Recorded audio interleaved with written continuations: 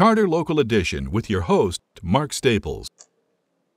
Welcome to Chartered Local Edition at the Wyoming Association of Municipalities 2016 WAM Conference in Cody, Wyoming at the Cody High School. And one of our guests at the conference and on our program is Kelly Gooch, councilman from the city of Sheridan. Kelly, welcome to the program. Glad to be here. Welcome to the conference. Yes, thank you. How'd you get to be city councilman in Sheridan? Well, I love the city of Sheridan. I chose to move there with my wife back in 2003 From Washington State, and we have a lot of family. My side of the family lives in Sheridan, so we decided we're just going to move to Sheridan, Wyoming. So tell us about Sheridan for those watching the program who aren't as familiar as you are. Well, I'm a little partial to Sheridan. I think it's probably, in my opinion, one of the best cities in Wyoming. We're surrounded by the bighorns.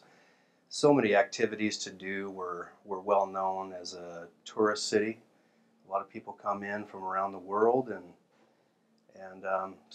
Sheridan's pretty famous for that. There's a lot of things to see and to do. So. How'd you get on the council? I mean, obviously you have to run for it. Right. But what did your appetite for that kind of involvement? Well, I started taking interest in council years before I did it. I started paying attention to local things going on.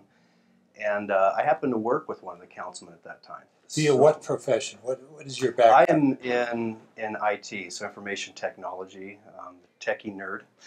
Some people like to call me the IT dude, whatever you want to call me. I talked to you off camera. There's a techie nerd with a chainsaw, right? That's right. Yeah. Yes. All right. I did a lot of different things while I was going to college for technology, so I've done it all: truck driving, chainsawing. How long have you been on the council?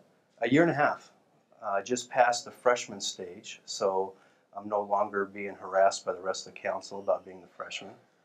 So that's good. I bet you're learning an awful lot.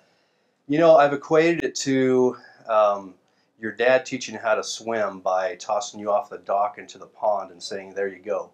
Because you get on there and it's a lot more than you expect. It's just like open the floodgates and now you got to learn all of this. Fairly thankless too, isn't it? A lot of criticism comes your way. You know, sometimes.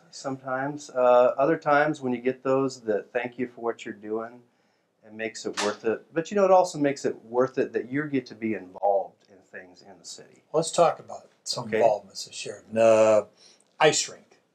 Ice rink. We actually, that's a completed. That doesn't sound like Sheridan, Wyoming, right off the top, your ice rink. So how does that work? We had an older ice rink that was there for years. It was an outdoor facility. They tore that down.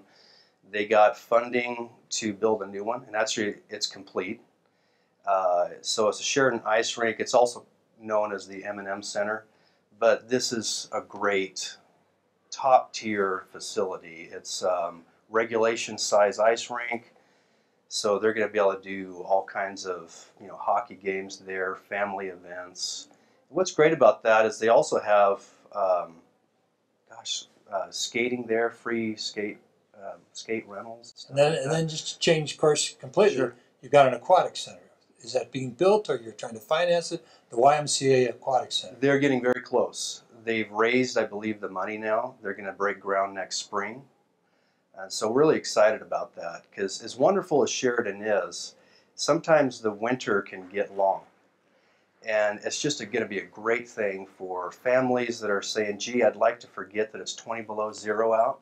I'd like to get my swimming trunks and go to a place where we could forget about the winter and have fun with the family. And it's just going to be an exciting thing for Sheridan. For those who want to stay out, there's a ski area there.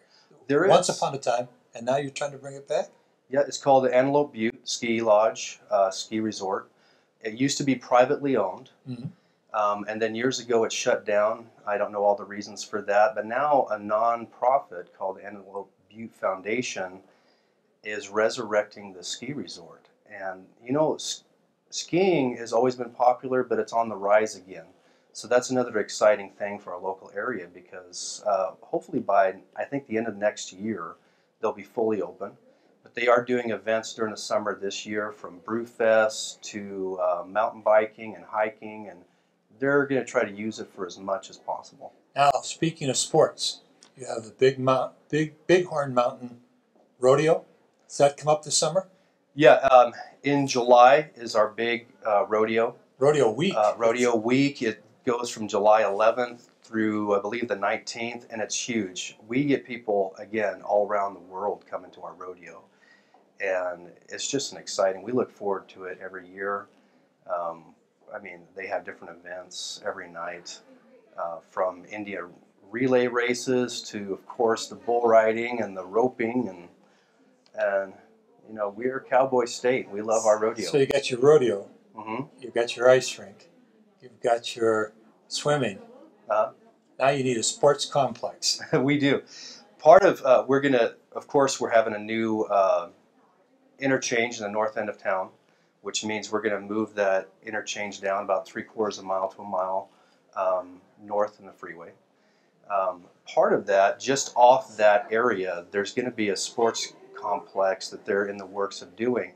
And what it's going to do is it's going to open up doors for sporting events that Sheridan's really never been able to host before because we don't have a place for it.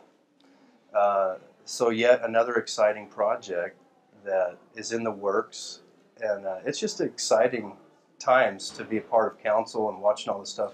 Well, no wonder you're so involved in the council. You've got a lot of things in the air. Yeah. A lot of things brewing. I want to thank you for coming to the conference, of course, but thank you for coming by and participating in our Charter Local Edition. Mr. Gooch, thanks for having me. Best of luck to you. Appreciate it. And we hope to see you again. Thank you for tuning in to Charter's Local Edition. We appreciate it.